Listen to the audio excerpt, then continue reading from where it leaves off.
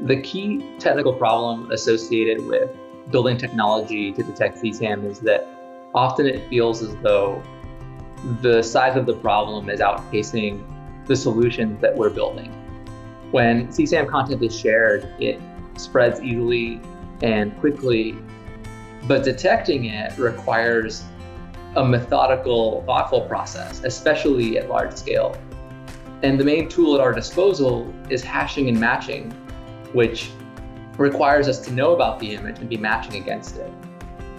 The CSAM classifiers that we're building are going to give the child safety ecosystem a better chance at keeping up for at least two reasons. First and foremost, it's going to allow us to detect new content.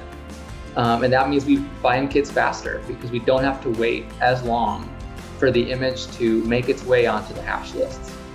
Of course, that by itself is huge, but the classifier also speeds up the process of finding known content. Because even if the image gets missed by hashing and matching, the classifier still has a chance to detect it.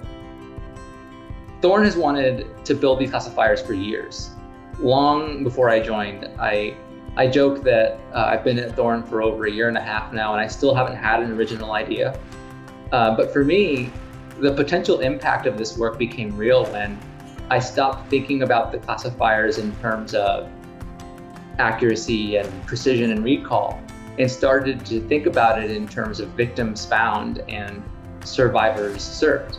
I've known for a long time that I wanted to devote my life to serving children. As a kid, I was surrounded by adults who made sure that I lived in a world where I could be curious and safe, and where it was I don't know if I ever really had to worry about what the outside world looked like and what the harms were that were out there. And I want that for every kid. And that's what's been really powerful to watch, is to see so many grown-ups who have devoted so much of their lives to this mission, because it wouldn't be possible without them.